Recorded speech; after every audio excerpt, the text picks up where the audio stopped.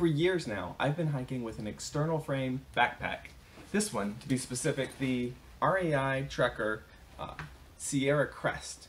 This is a great pack, and more importantly, this is the pack that got me into backpacking because I was able to get it for a great deal at a garage sale. It was just a few bucks, and sure, it's not optimal or lightweight. It's got bigger zippers and pockets and whatever than it needs to, but it did the trick and it got me out on the trail.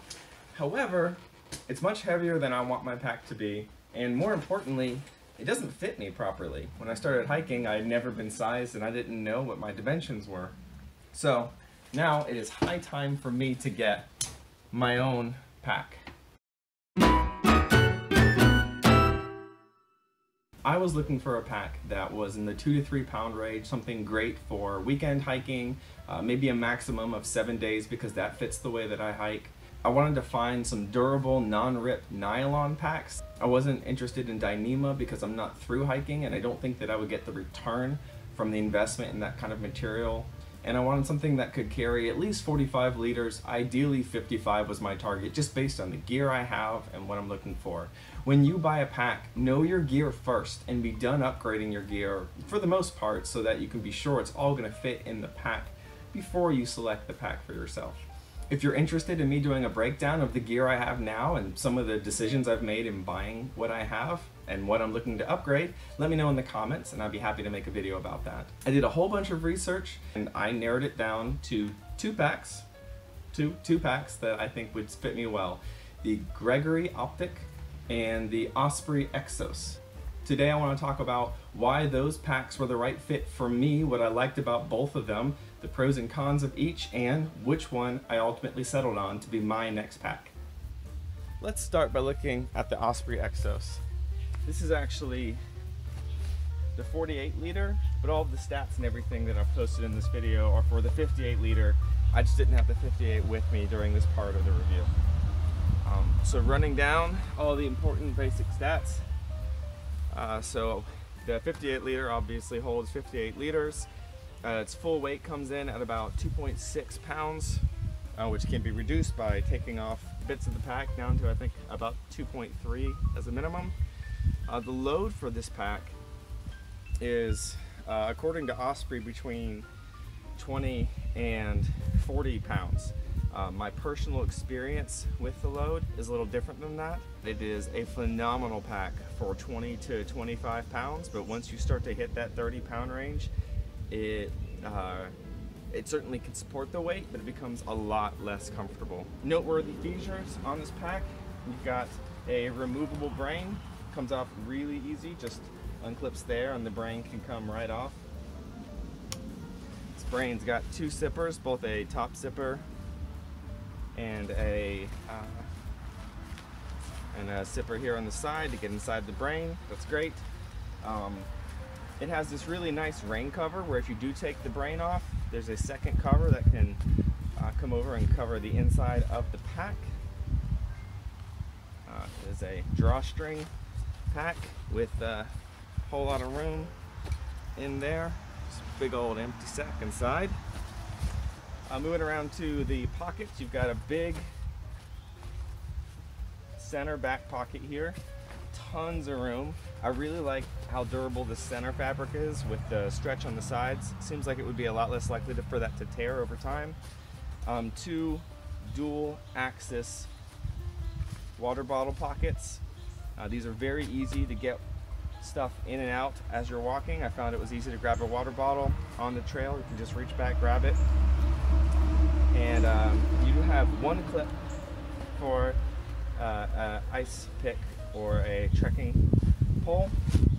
Other interesting features: there is a hydration sleeve inside with places to click or run your hydration through, and there's also this extra clip on the front which can be used to temporarily stash your trekking poles when you are standing. One more thing, probably one of the best features of this pack is this suspension system here is so comfortable and it breathes so well. Again, for 20 to 25 pounds, I don't think I have worn a more comfortable pack. The weight is just so evenly distributed across your back, it feels like you're hardly wearing anything.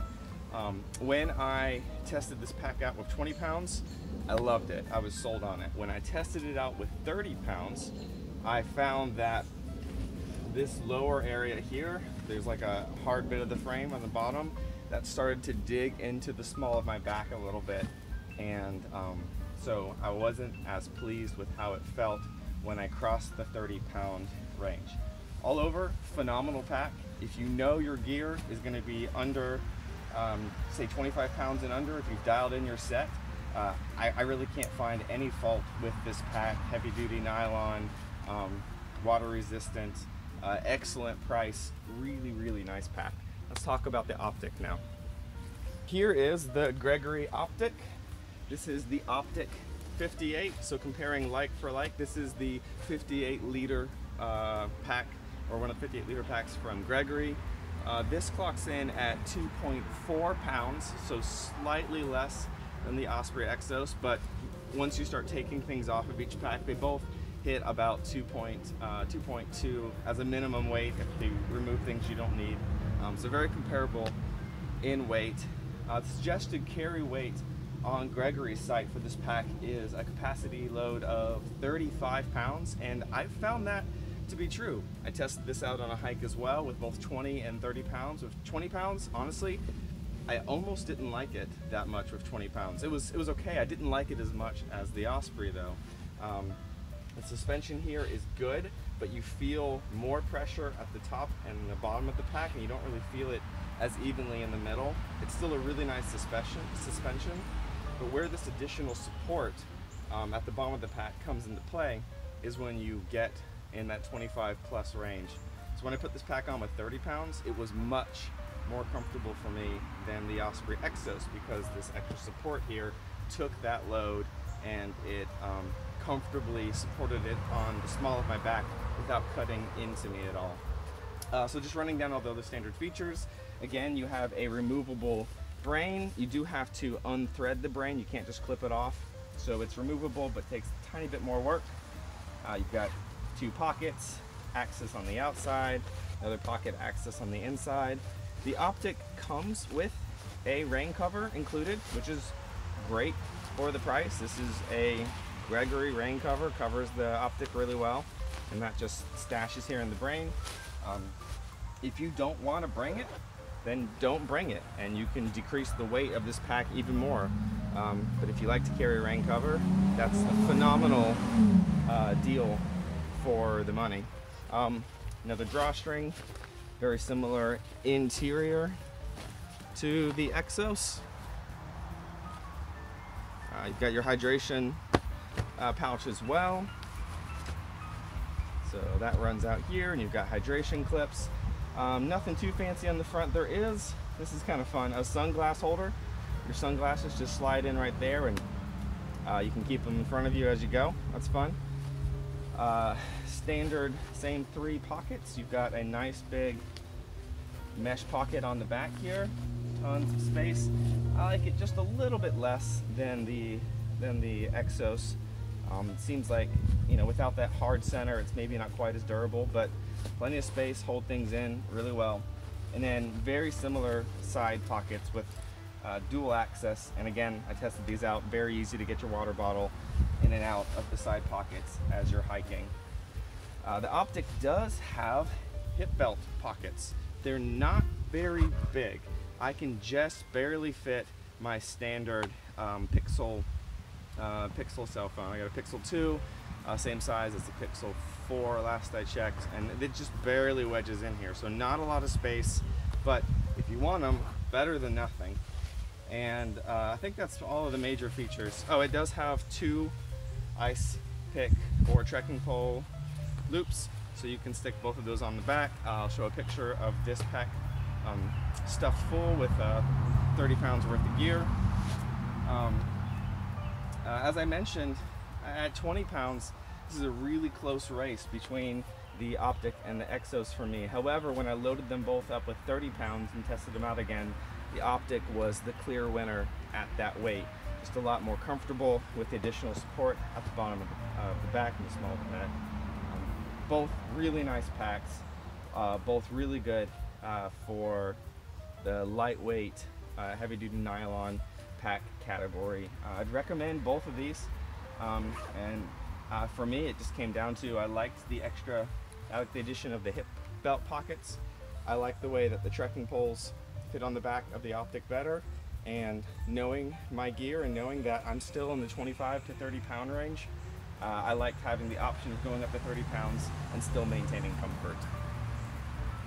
So ultimately, I landed on the Gregory Optic as my pick for my next backpack.